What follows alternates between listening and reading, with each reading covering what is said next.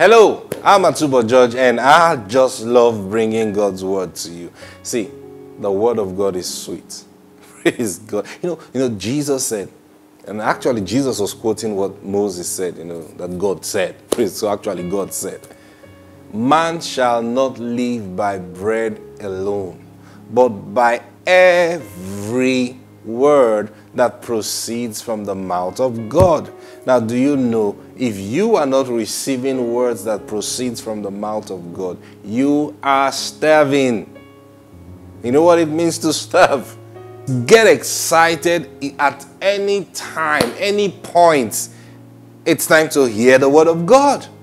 See, because as you're listening to me right now, the Spirit of God who's speaking through me is over there speaking through you. And things are happening. Listen, as you're listening to this broadcast, if you're sick in your body, get ready to be healed. By the time this broadcast is true, listen, I don't even need to pray for you. You know why? Because when you open yourself up to the Spirit of God, and that's all you need to do, Holy Spirit, I just open myself up to you even right now.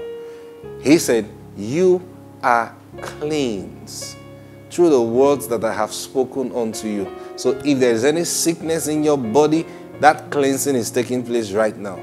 And hear me, healing is coming on you even right now in the name of the Lord Jesus Christ. Praise God. We've been talking about the instruction Jesus gave in Mark chapter 16. Now look at verse 17. It says, and this sign shall follow them that believe. In my name shall they cast out devils. Now look at the next sign Jesus said.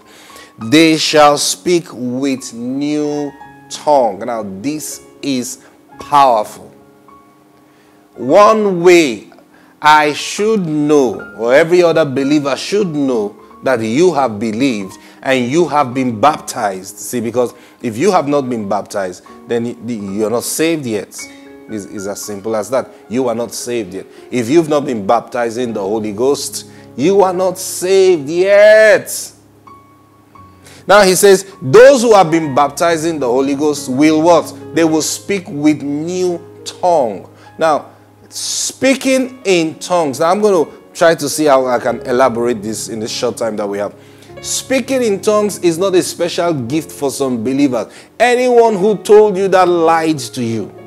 Speaking in tongues is one sign that the Holy Ghost is now inside of you.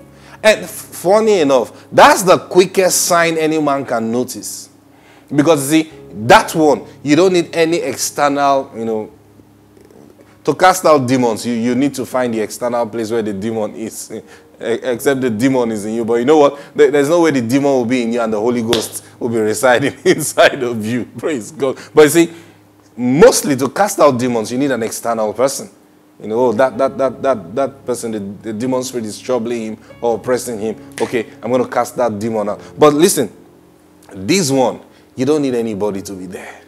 Just right from the inside of you, the Holy Ghost stirs up new words. Words you couldn't speak before. See? Now, listen, when you study scriptures in the book of Acts, when the church started, you will notice something that, first of all, when the Holy Ghost fell on them in the book of Acts chapter 2, the Bible said they all spoke with tongues. They all spoke with tongues. Now, that was the day they got born again. You see, because that was the day they were baptized in the Holy Ghost. How do you know?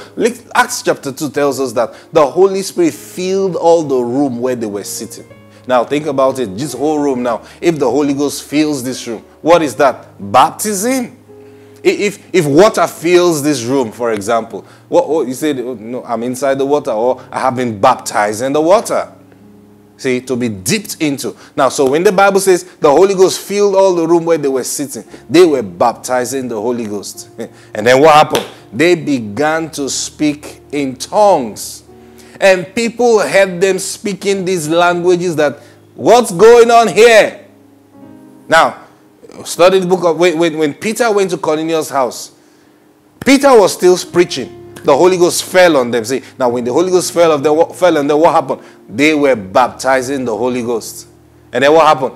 The Bible says, for they heard them speak with tongues and glorified God. See? So they were speaking in tongues. Every one of them in Cornelius has received the Holy Ghost. They got baptized in the Spirit and they began to speak in tongues. Don't tell me it's not for you. No, no, no, no, no. It's for everyone who have believed Jesus. Actually, it's a way for us to know that you have believed Jesus. So he said, well, you know this tongues thing, I don't just want it, because I don't like the way it is being done.